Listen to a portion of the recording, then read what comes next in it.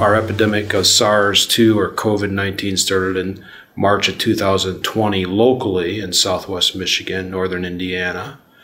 And at that time, I got pulled into the fray as the person to start up the convalescent plasma trial. So harvesting people's antibodies that they donated in serum, blood donor serum, and then giving it to people who were acutely ill with SARS-2, COVID-19, trying to treat them and prevent progression.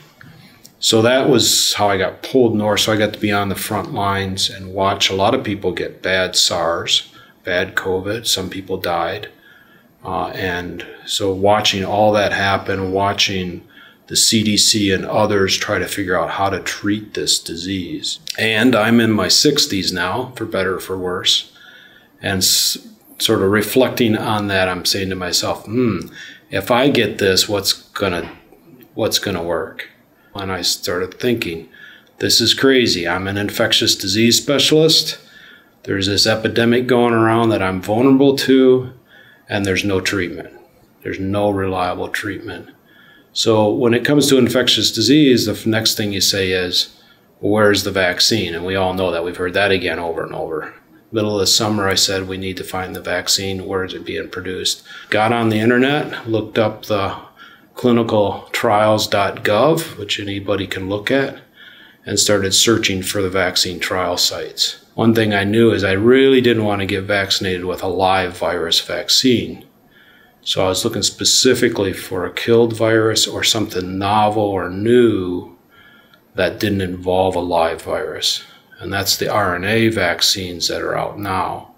So Moderna and Pfizer had this vaccine up and running. They had talked about it even as early as spring, that this RNA technology might be able to give us an early vaccine. So I went to clinicaltrials.gov, looked for it. Sure enough, there are clinical trials opening up. And it was a real simple decision. You meet with the doctor, he says, well, you know you only have a 50% chance of getting the actual drug, the vaccine, because the comparator in the trial was a placebo. It was just saline, sterile water they're injecting you with. And part of that is they want the trial, what we call blinded, so that there's no bias. You can't say, oh, I got it, I must have this response, or I didn't get it, I have that response.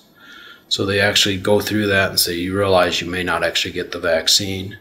And we had that frank discussion, and I said, yeah, but I'll take my 50% chance that I'll get it or don't get it, and this will get the trial moving.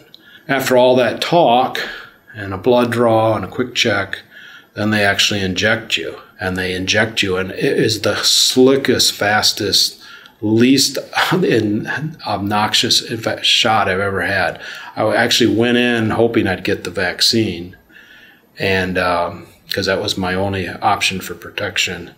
And the nurse who gave it to me, I literally didn't feel it. And I've given plenty of shots myself and had plenty of shots from other people. And I actually walked out of the injection room and said, doggone it, I didn't get vaccinated because it hurt so little. My first hint that I actually got the vaccine is we're driving home from Columbus that afternoon, and I'm going, man, my arm hurts. It really is kind of achy. Feels like I got a flu shot. Oh yeah, I did get a shot, you know. And that lasted about a day, and then I went back to work and no bother. And then we got boosted again in Columbus, Ohio, 3 weeks later. I say we because my wife and I both did this. And 3 weeks later, I got the same thing, and I had the same reaction. Since then, I haven't had any troubles. I still take precautions, even though I'm vaccinated, immunized, if you will.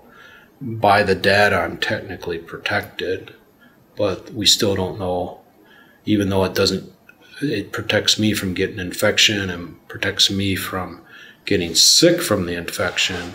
We don't know if it protects me from being a spreader. Can I carry it still and spread it in that context? So we still do this stuff. So I did a lot of clinical trial work. Safety is really a big issue for the FDA and for conscientious pharmaceutical companies. Pfizer is got a great reputation for conscientious, scientifically meritable research. They don't cut corners. You have to remember, pharmaceuticals that cut corners lose tons of money.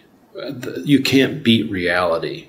You have to be honest with yourself and with what you're finding. If you ignore reality, then sooner or later it'll come back and bite you, and the drug you spent all this money developing won't be any good, and you were just kidding yourself. So Pfizer clearly, at least my experience, is following that pattern. That's what they've stated their goal is.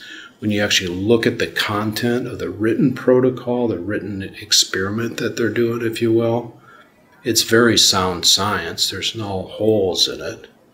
So just because it was fast doesn't mean it wasn't done rightly. And that's why it's so amazing that it's done, is that they did it this quickly and they still held the same level of quality that they have on any other that they took their time at. If you're a healthcare worker, you should strongly consider getting it. Just because you're at risk. And there is the very real tragedies around us of the 33-year-old who died and was perfectly healthy. All of us know, at least distantly, somebody who died of this thing. That's not pretty. And so we just keep moving on. If you wait, you're taking your chances, okay?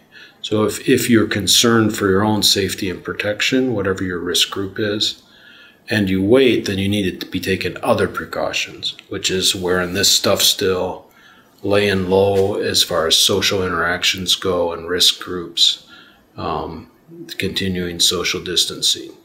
It's just because we're waiting for a vaccine and you've decided to wait personally to see how it pans out, doesn't mean it hasn't gone away. The threat is still there, and it's a very real threat. The side effects of the first and second dose, by and large, are so little, they're almost at the level of placebo. That you'd get the same thing if you got a saline shot or whatever. There's a few exceptions to that, but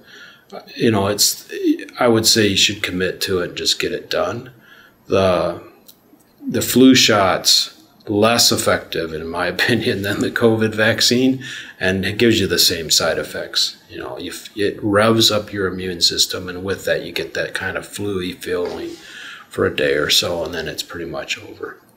That's significantly less than getting COVID if you happen to be that 1 to 2% that get awful sick with COVID.